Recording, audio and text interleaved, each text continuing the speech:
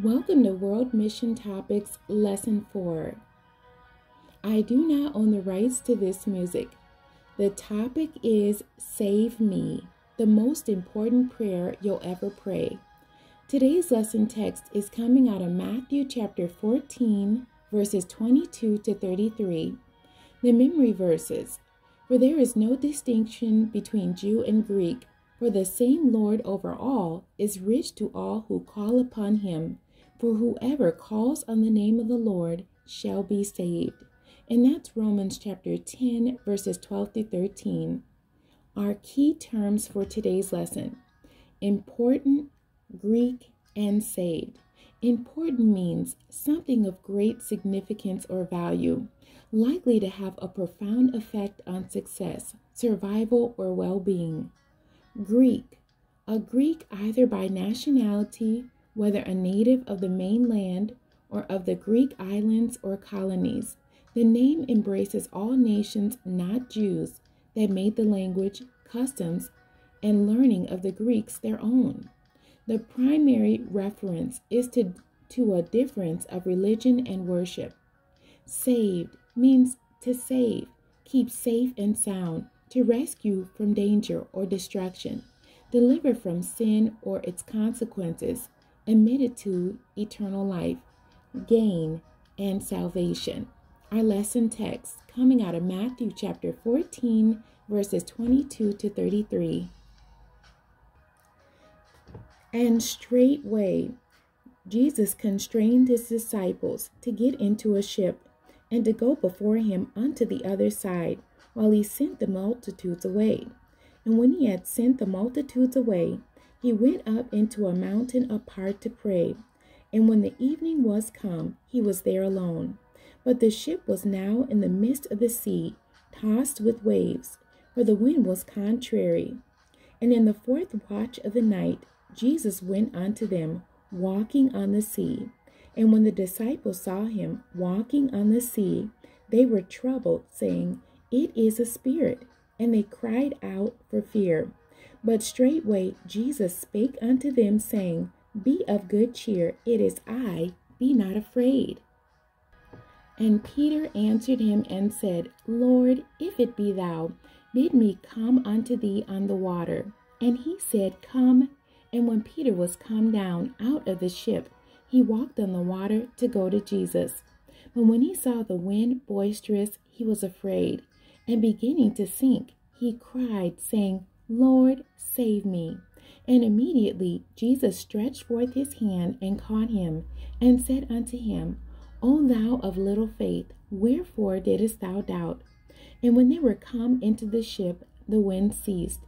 Then they that were in the ship came and worshipped him, saying, Of a truth thou art the Son of God.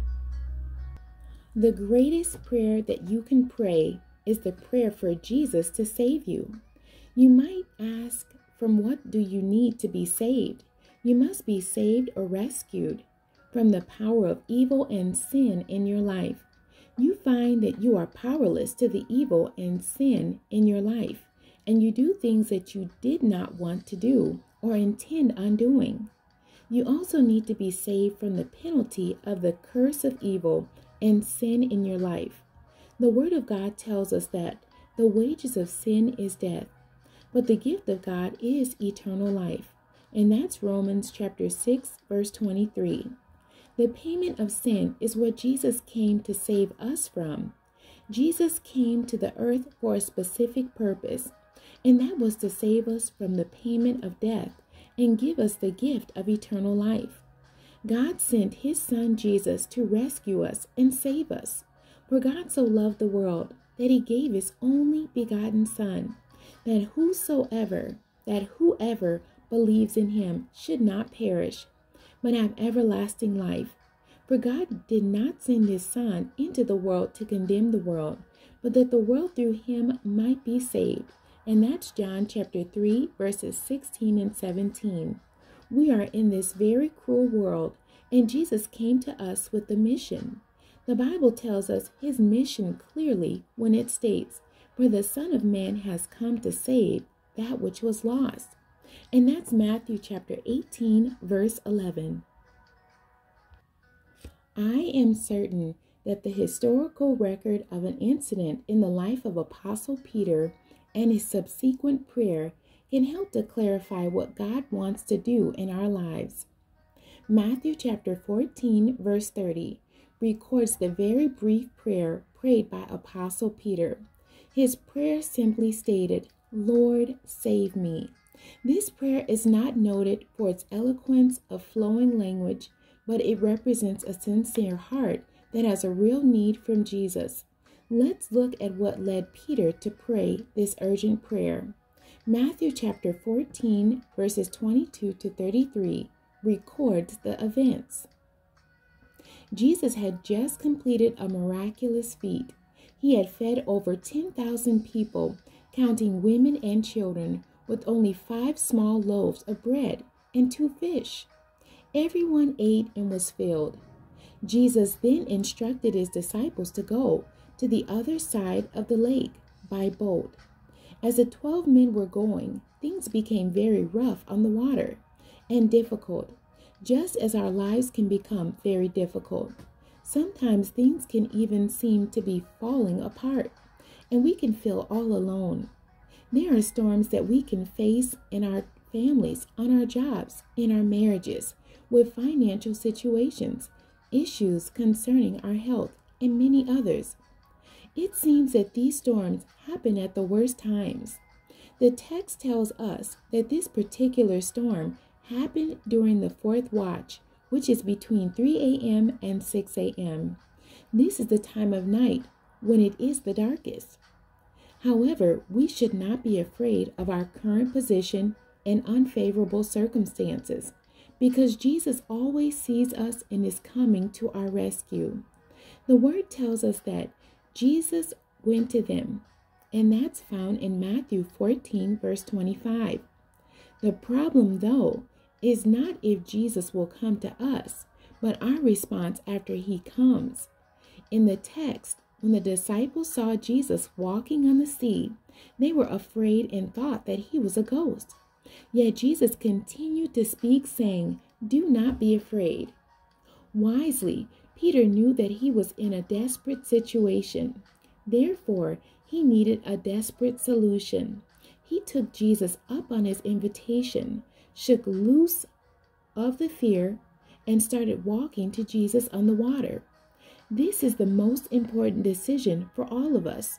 We must shake loose the chains put in our minds and hearts and step out in faith.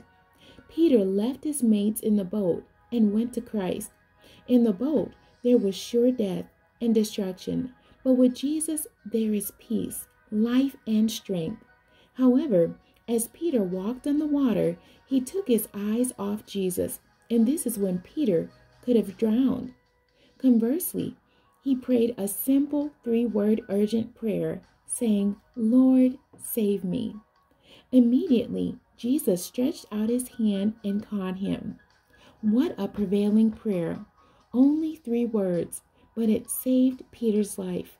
If you feel like you are sinking in the sea of life, if it seems the harder you try, the worse things get, just pray the same prayer that Peter prayed. Lord, save me. You will never have to face the storms of life alone again. The Bible reminds us that there is no other name under heaven given among men by which we must be saved. And that's Acts chapter 4, verse 12. Quit trying the same things that have failed you over and over again. We have paid money for help, sacrificed for help, and done difficult things. Yet the most powerful prayer that you can pray is, "Lord, save me." Regardless of what you have ever done in your life, Jesus is waiting, willing, and ready to save you. He says, "For whoever calls on the name of the Lord shall be saved." And that's Romans chapter 10, verse 13. That includes you.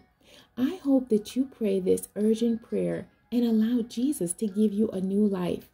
Walk with him forever. Mission application questions. Question 1. Have you asked Jesus to save you from your sins? And when? Question 2. Have you ever felt overwhelmed with the storms of life? Did you ask Jesus to save you, or did you try to swim on your own? Question 3. Is there a point that we are too far or beyond God's saving? World Missions Prayer Points. Let us pray for nations where less than 2% are Christian. Let us pray that the world will be saved. And let us pray that God will save us from sin, trouble, and temptation. The end. God bless you, and thank you for joining me today.